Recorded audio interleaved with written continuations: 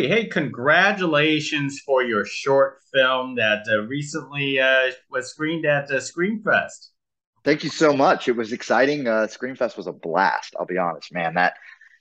Yeah, it was so much more than I ever thought that it would be. I hadn't been yet, and it was incredible. Wow, that is terrific to hear. Well, let's talk about this short film that you actually conjured up here. How do you pronounce is it CIMIM? Yes, CIMIM. It's there's a hidden meaning there for some people that have found it. Oh, really? Yeah. This is my dog Dudley, by the way, who has to say hi. Hello, bud.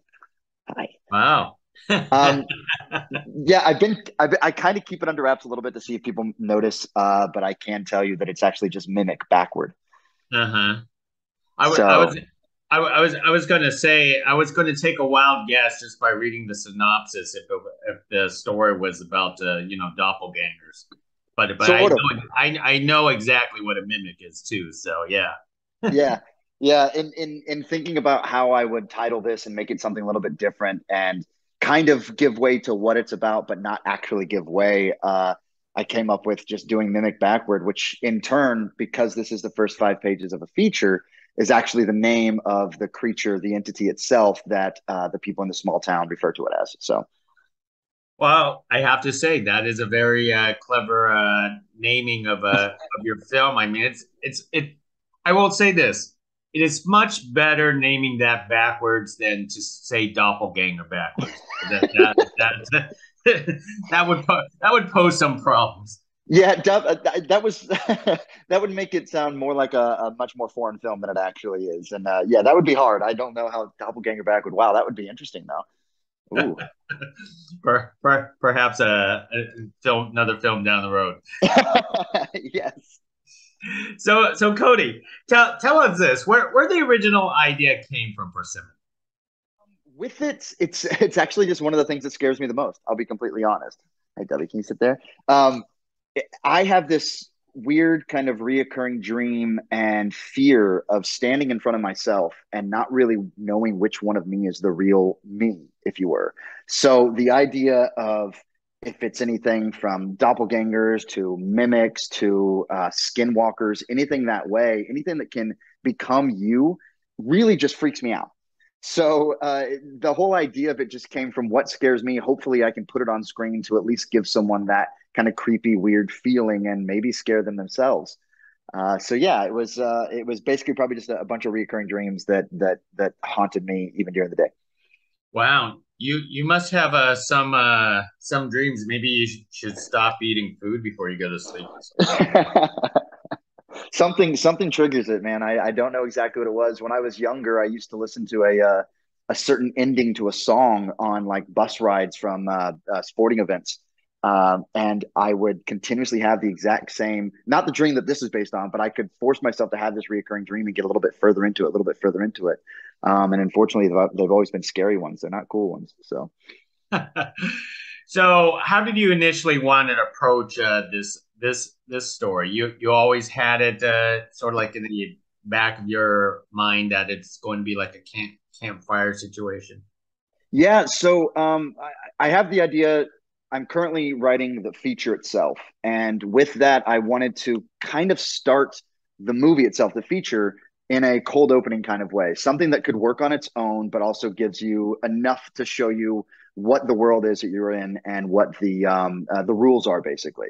So, Simum itself is the first 5 pages of the feature, which serves as our cold opening, if you will, of the feature itself. It's me killing Drew Barrymore at the start of Scream, and I want to show the audience that this is the vein of what we're in, and then take them completely out of it to show them our main characters and the storyline that way, so that when it starts coming back in midway through the feature itself, that they're kind of understanding of what it would be.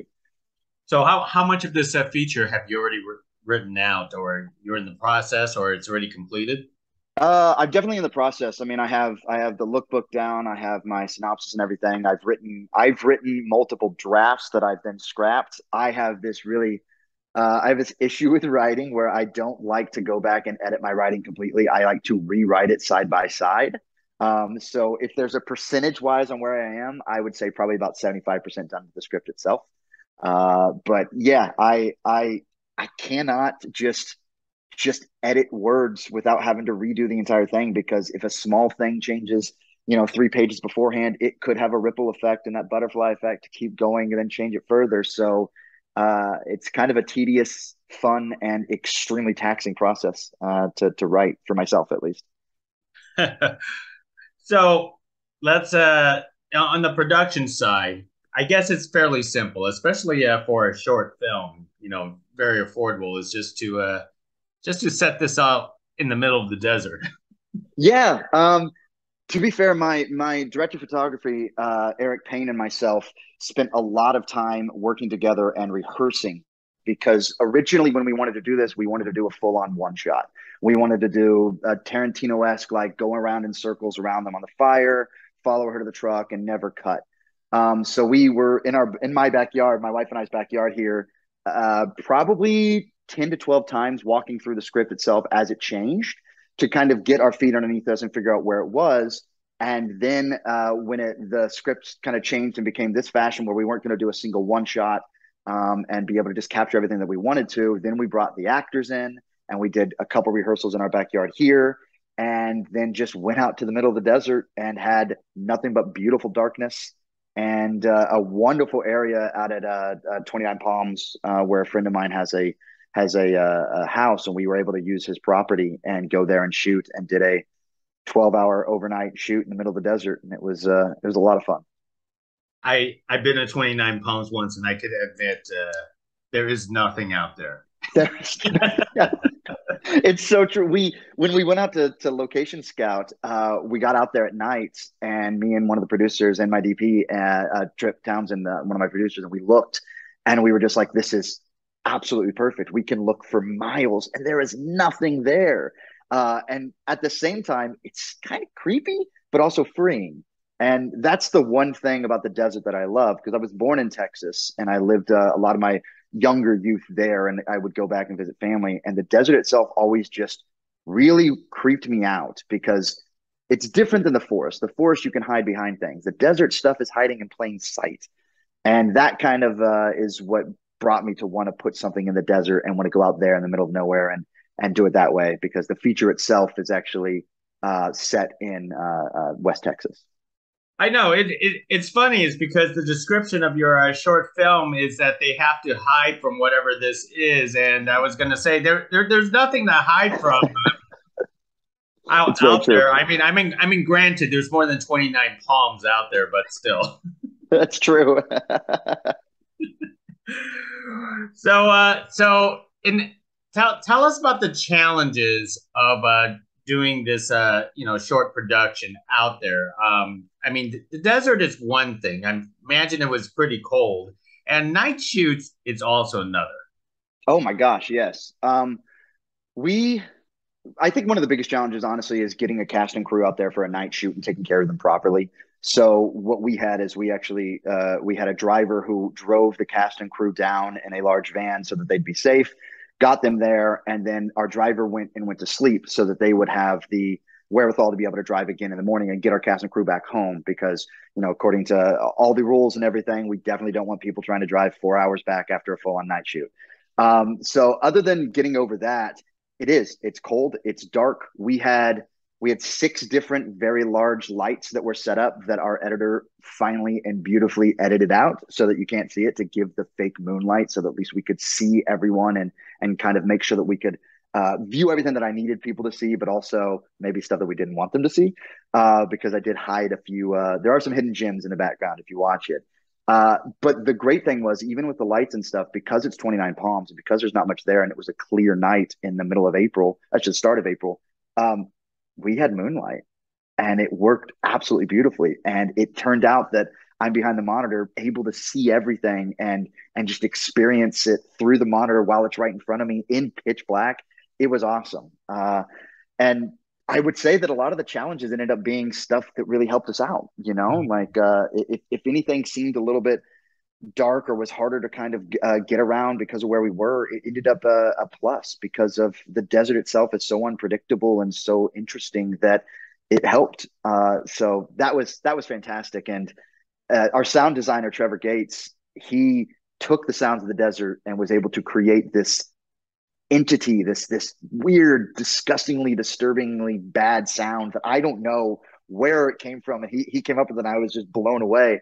But that to me is what the desert is. It's something that's unpredictable and interesting and strange.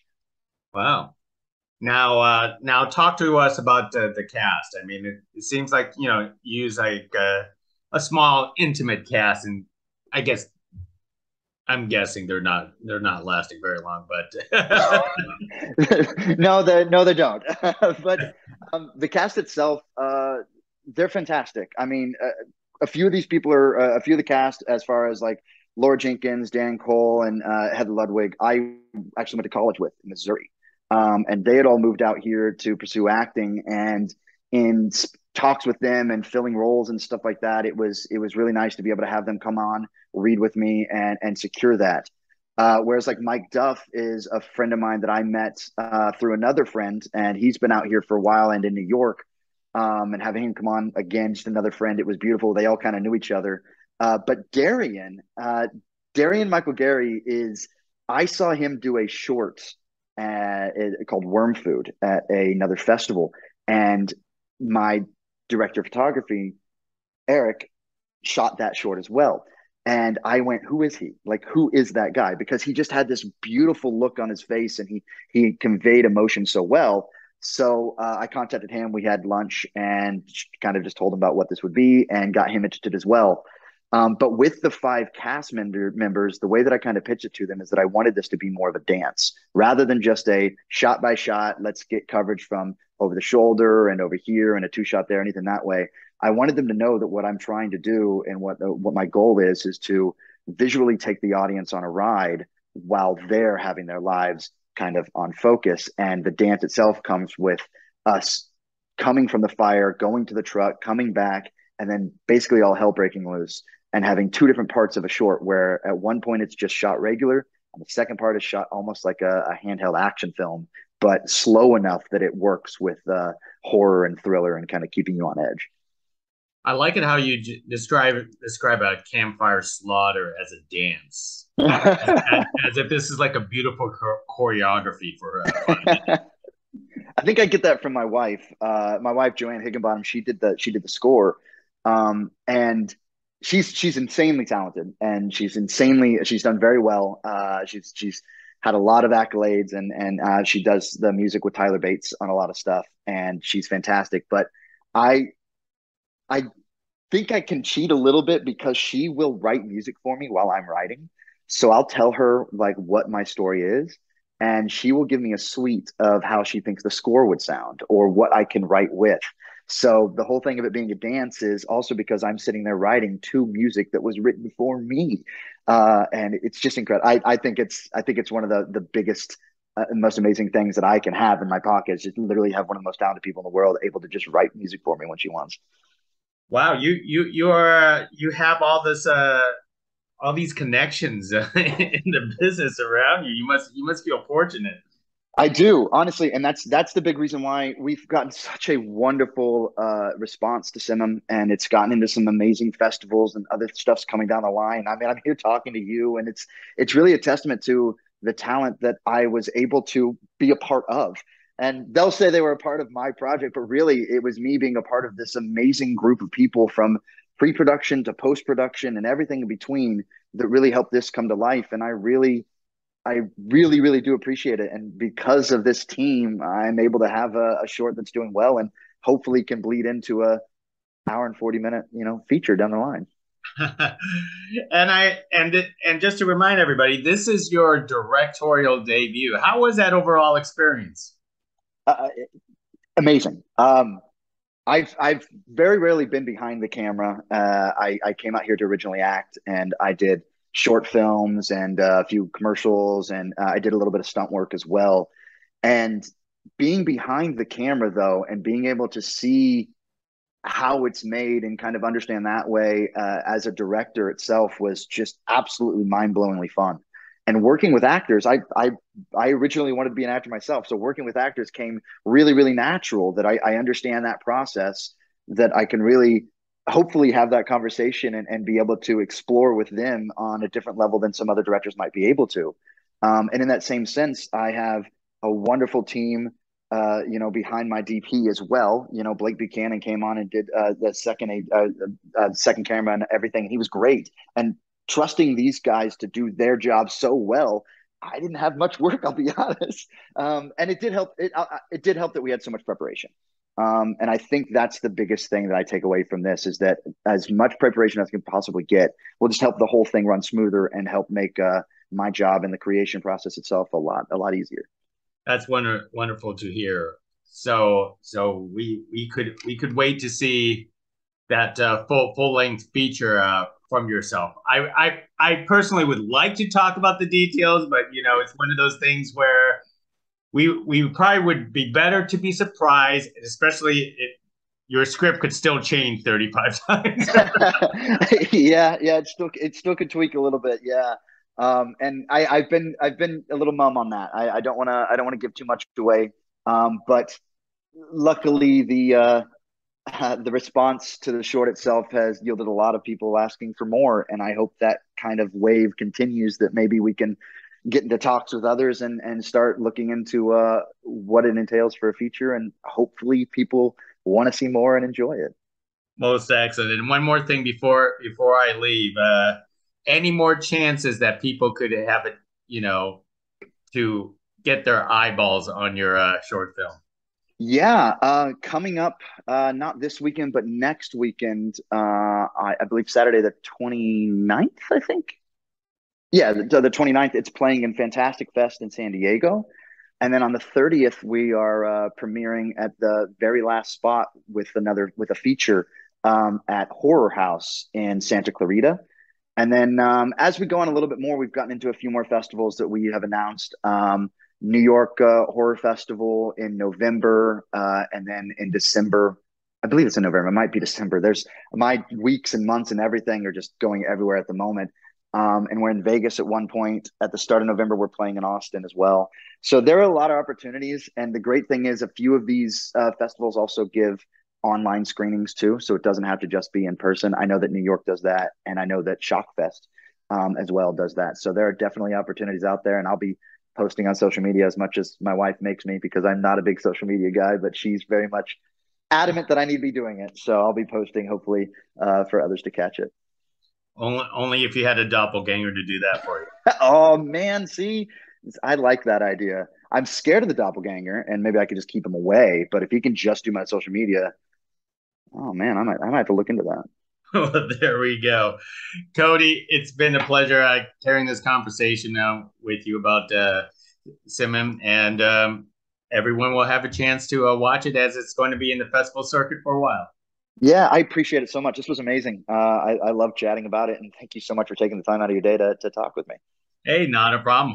Hopefully, once your feature film, it's all done, we get to do this again in detail. Hey, I look forward to that day. That will be a lot of fun. Appreciate it. Well, thank you. Next time. Thank you very much.